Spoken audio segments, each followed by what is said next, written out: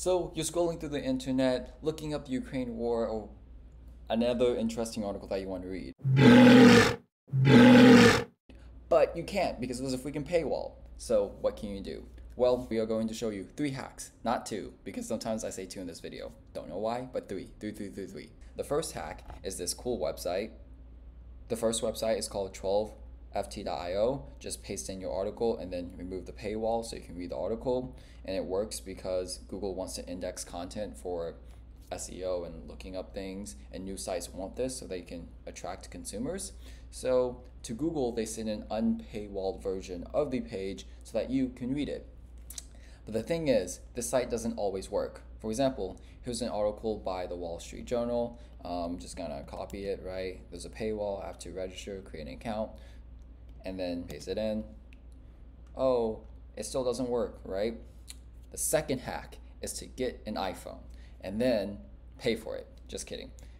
The second hack is, so I'm on my iPhone and I'm using Safari browser and I found this New York Times article that I want to read, but there's a paywall here. So what you want to do is, before the page finishes loading, you want to click on the reader view, which is this button here, and you're gonna click show reader, right?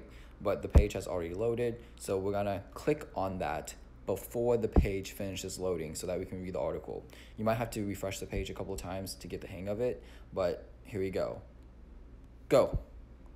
Okay, and then you see reader available. Oh, that didn't work. Let's try again. Go. Show reader. Okay. So, oh, that didn't work either. Oh, there we go. So I think that took 4 different times, but you have to time it kind of well, and then you can read the article. So since we timed it pretty well, you can read the entire article. So that's 2 different ways that you can go through the paywall on articles and read them for free.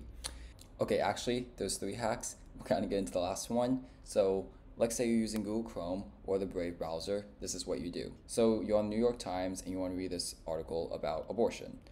And oh no, there's a paywall. So what you need to do on Google Chrome or Brave browser is go to this here, then click on settings.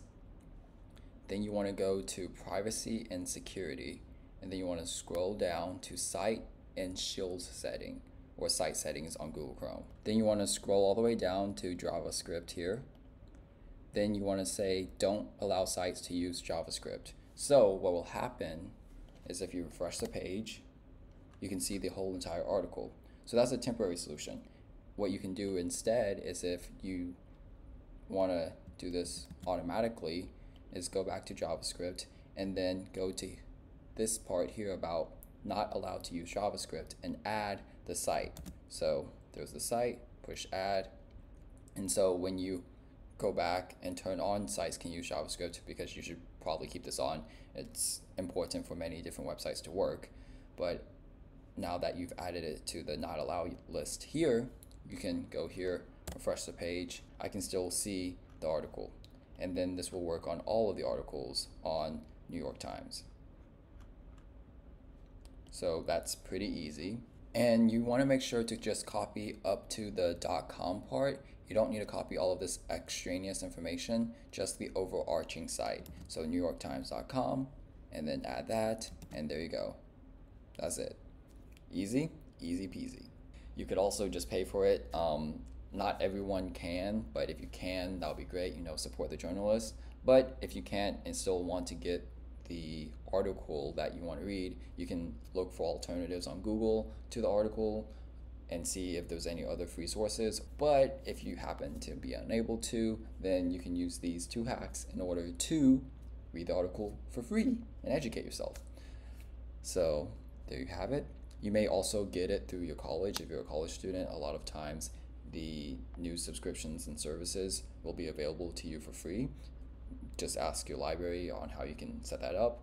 But relatively easy process, and supporting journalism is also good. But these are the 2 hacks if you need to read an article and learn from it. Also, this is a very nice side topic where a lot of the research that we do in terms of scientific research is paid by the US government and funded by US taxpayers. And should we get access to that information for free because taxpayers are paying for it? There's this movement towards open access to give the people knowledge for free since we're kind of paying for it, but there's also the other side of, well, we need to pay for a lot of, but it's a complicated question.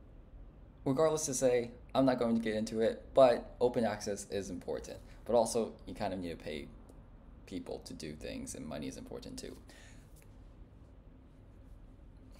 Like, subscribe, comment below your thoughts, and hopefully this helped. Thanks for watching. This is Bailey Zong, that money guy. Have a nice day.